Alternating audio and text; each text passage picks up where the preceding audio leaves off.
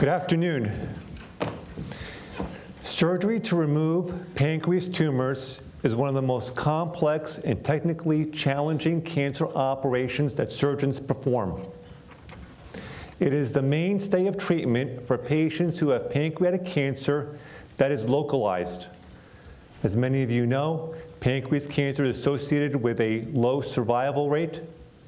But what you may not know is that although it is currently the fourth leading cause of cancer deaths in the United States, it is projected to be the second leading cause of cancer deaths in the year 2020. Now, one of the factors that contributes to the prognosis of pancreatic cancer is that it is often detected at an advanced stage when surgery is not possible. Surgical removal of pancreas tumors is the only treatment option for patients with pancreatic cancer for potential cure. However, surgical removal is quite complex. And why is that? Because it is located deep in the abdominal cavity, surrounded by critical structures that is often referred to, could be comparable to Times Square, a very busy location in the abdominal cavity.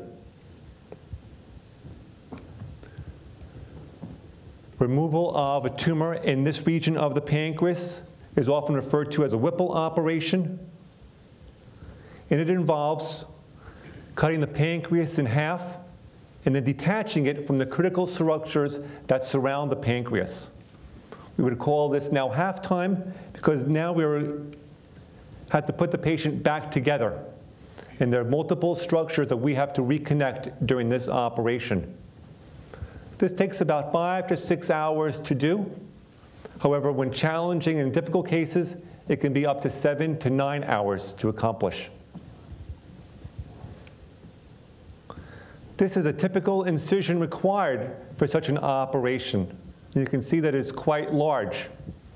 However, with innovative techniques and new technology, we are attempting to change that approach.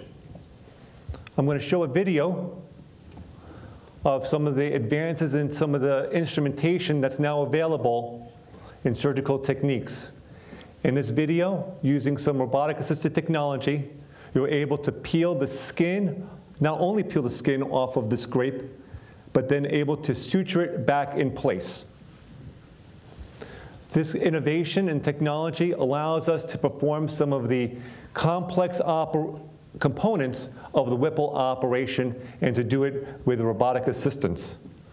The next video is a video of one of those connections where we go ahead and are connecting the pancreas to the intestines. And here, we are connecting the intestines to the opening of the pancreas.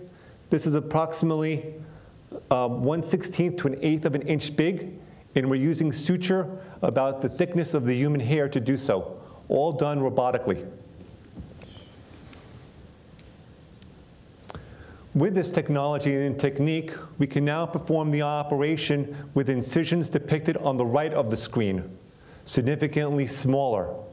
This type of approach leads to less pain, shorter hospital stay, and faster recovery, all desirable outcomes. I'm pleased to say that last year our team performed the first such robotic Whipple operation here on Long Island, and since then we've continued to perform numerous operations, all with excellent outcomes. This is a team effort.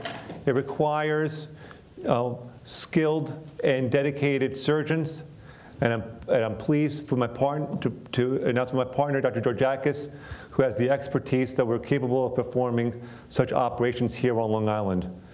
But the team and the effort starts from above with the support of hospital, cancer center, and surgical leadership who provide the resources and the opportunity, as well as the dedication and the commitment of the nursing staff and OR support personnel to accomplish this surgical endeavor. There are countless other people who are involved and help in this Herculean surgical event. Surgical removal of pancreas tumors using this technology is revolutionizing the surgical management of pancreatic cancer. It's going to be the future in the treatment of this condition. And I'm proud to say that we at Stony Brook are leading efforts in this endeavor. Thank you.